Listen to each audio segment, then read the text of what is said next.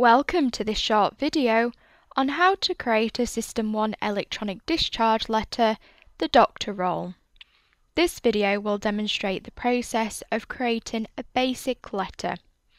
Click on the red question mark button on the toolbar for help and support materials. Click on the quick jump button Discharge from the home screen. The Discharge workflow screen appears. You can sort the list by clicking on one of the column headings. You can filter the list to just show your patient. Type your patient's name or hospital number into the patient field and press Enter or click Search.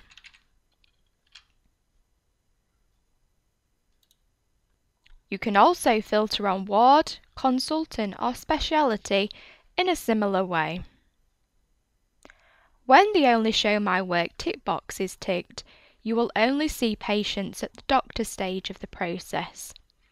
To see patients who are at other stages of the letter creation process, take the tick out of the box. Your patient will appear on the discharge status screen at your stage, the prescribed TTOs and complete questionnaire stage.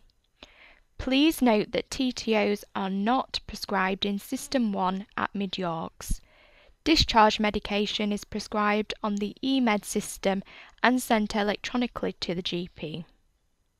Right-click on your patient and select Retrieve Patient or double-click. The discharge summary is created by completing the questionnaire. Check that a questionnaire has not already been started for this admission. Select the questionnaire button from the toolbar. Check that the patient is the correct patient using the demographics on screen. Ensure that the questionnaire is linked to the correct admission for this letter.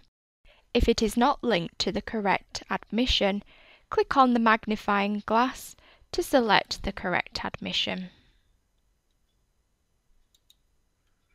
Complete all fields relevant to your patient. Mandatory fields are denoted by red numbers. Complete all AKI fields fully. Sequin payments depend upon this. It is important that any changes to medication, frequency or dosage, and reasons for the changes are recorded to match the eMed's discharge medications list on CETO. For this video, only the mandatory fields will be completed.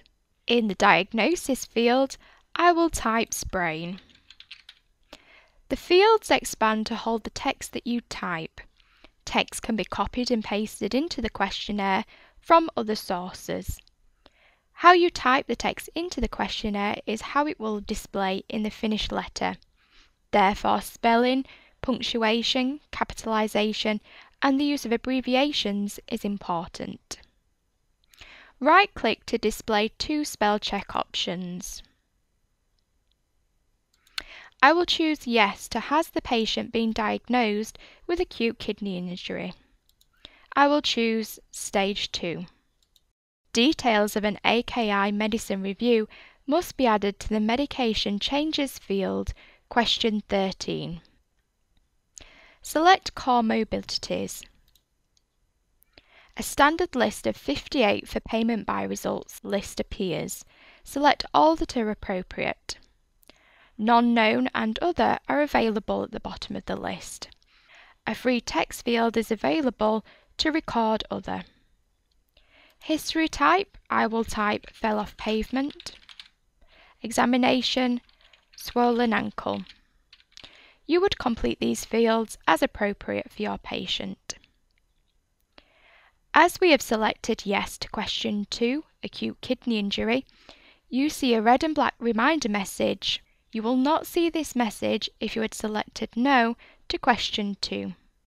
Enter medication changes. I will enter reduce furosemide from 40 mg BD to once a day to reduce side effects, started bisoprolol 5 mg OD for hypertension. Any changes to medication, frequency, dosage and reasons for the change recorded here must match the eMed's discharge medications list in CETO. In the allergies field, I will type NA. Ongoing care arrangements complete as appropriate for your patient. Again, as we have selected yes to question 2, AKI, you see a red and black reminder message. You would not have seen this message if you had selected no to question 2. For the Gold Standards Framework field, I will select yes. I will choose Amber, select yes to DNA CPR is appropriate, and select yes to a valid DNA CPR has been completed. You will not see questions 17, 18 and 19 if no is chosen to question 16. Patient has been identified as meeting the criteria for Gold Standards Framework. Actions for GP, I will type using these to be repeated weekly. Complete the additional follow-up actions as appropriate for your patient. The discharge date is not entered at this stage. The date auto-populates onto the letter when it is sent to the GP, as long as the patient has been discharged from the TrustPass system. Contact details, enter in an extension or bleep number. The copy letter to go to field can be completed with details of other recipients. These copy letters will be printed and posted by ward staff. They are not sent electronically through SystmOne.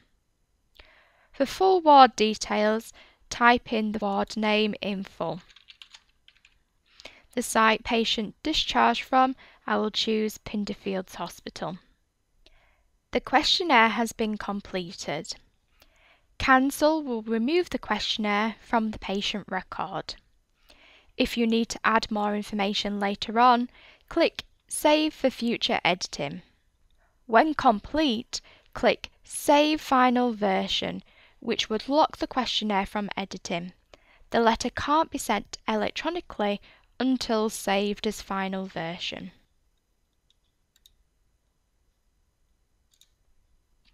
The questionnaire shows in the Questionnaires node and displays in the right-hand pane.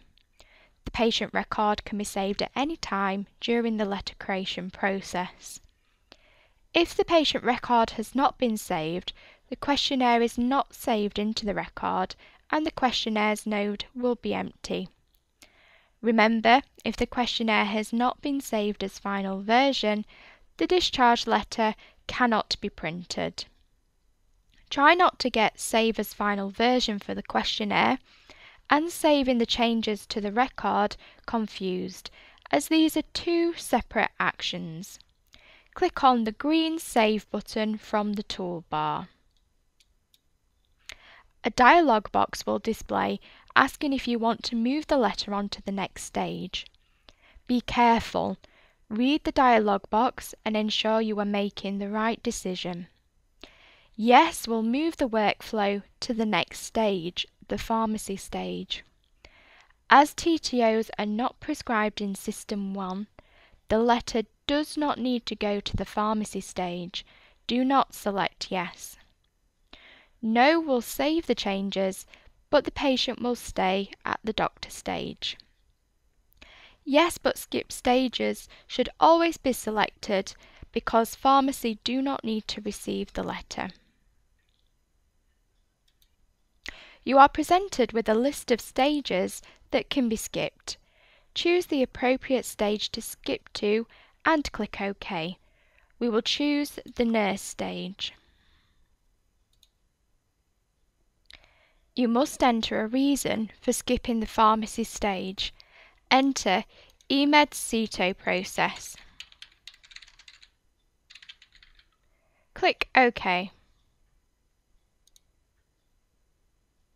The patient record is saved and closed, and you are returned back to the discharge workflow screen. Untick Only Show My Work to see the discharge letter at the nurse stage. If you need to make any changes to the questionnaire, you will need to move the questionnaire back to the doctor stage of the process. To send a letter back to a previous stage, right mouse click on your patient, hover over Send to Previous Stage, and select the doctor stage, prescribe TTOs and complete questionnaire. Type in a reason for moving back to a previous stage. We will type Save questionnaire as final version. Click OK. The patient is now back at the prescribed TTOs and complete questionnaire stage. We have made the changes we need to the questionnaire. Click on the green Save button on the toolbar to save all information into the patient record.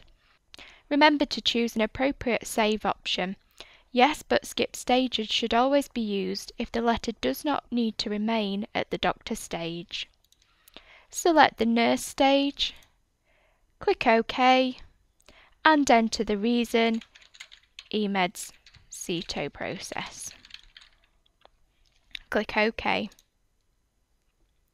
It is a requirement that every patient is given a discharge letter on leaving hospital. Letters must only be printed at the nurse stage of the process. Pharmacy do not require a copy of the letter.